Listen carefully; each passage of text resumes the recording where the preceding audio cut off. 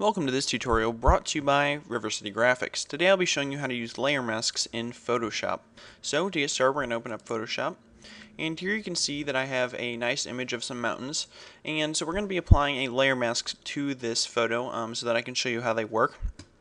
So I'm just going to take and go to the bottom of my layers palette, and I'm going to click on this little rectangle with a white circle in the middle, and if you hover over it, it'll probably say layer mask, but we're just going to click on that, and you can see that it will add it right there onto your layer. So you should now have a white rectangle on there.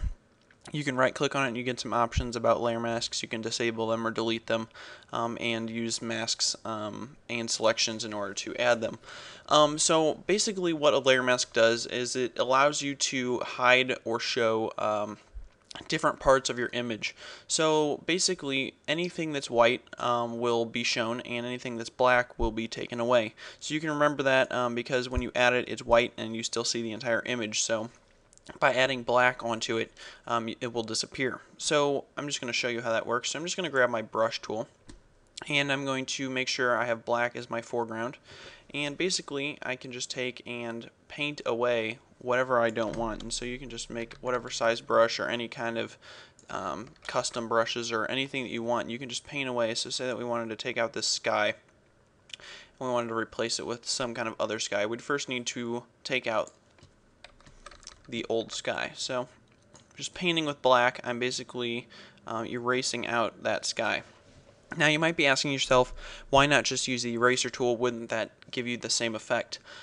Yes, it would give you the same effect, but the thing is, you can see over here we have now, you can see kind of a demonstration of what we have on the screen right there on the layer mask. You can see half of it's black and half of it's white. The thing about erasing is if you were to save it and then take and open it up later, you'd pretty much be screwed as far as trying to go back and trying to edit that again because that data is lost. But here, the photo is still there. If we take and go to this, hit X in order to switch to white as our foreground color, we can basically take and paint back in anything that we want just by brushing in with white.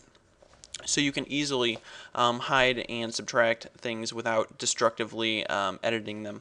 So there's one more thing that I wanted to show you. Now let's just take and delete this layer mask. You can disable, which basically turns it off, and then you can delete it, which removes it completely. So what we're going to do now is I'm just going to show you, you can take and make a selection. So let's say that I make a very nice selection of this in a perfect world. And so now what I want to do is take and mask that out. So you can take and, once you have your selection made, then click on the layer that you want the mask to be put onto, and then just click the layer mask button, and it will automatically mask it out.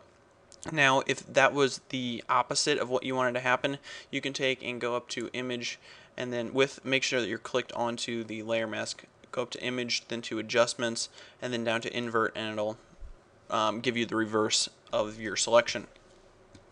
So these are really dynamic things, layer masks. You can do a lot of things with them. You can take and paint with a different opacity in order to get some effects. You can use gradients from black to white.